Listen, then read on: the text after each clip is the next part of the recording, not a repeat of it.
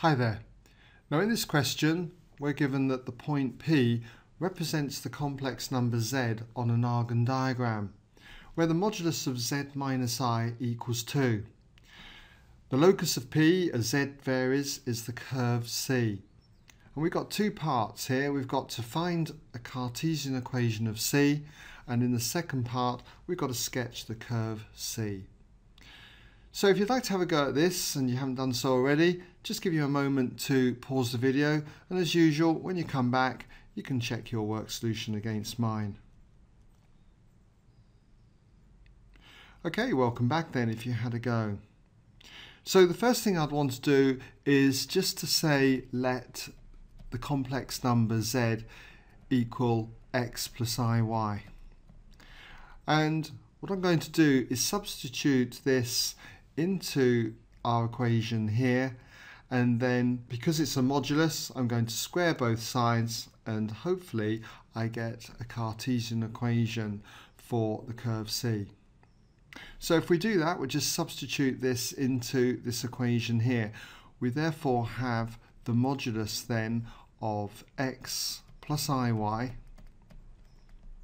minus the I, and just complete the mod there, equals 2.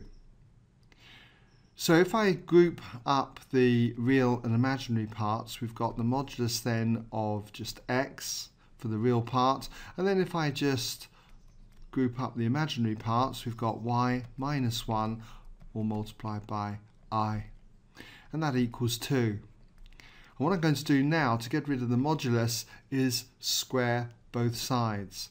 So doing that gives us x squared plus all of y minus 1 all squared, and that equals 2 squared, which is 4.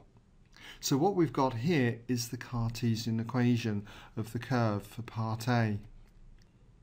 So what does this represent? Well, it represents the form of a circle, and the centre of the circle has coordinates 0, 1, and the radius is the square root of 4. So the radius then will be equal to 2 units. Okay? So in part B now we've just got to sketch the curve C. So it's going to look something like this, with the centre then of the circle at 0, 1, and since the radius is 2, it's going to cut the y-axis here at 3 and down here at -1. Okay,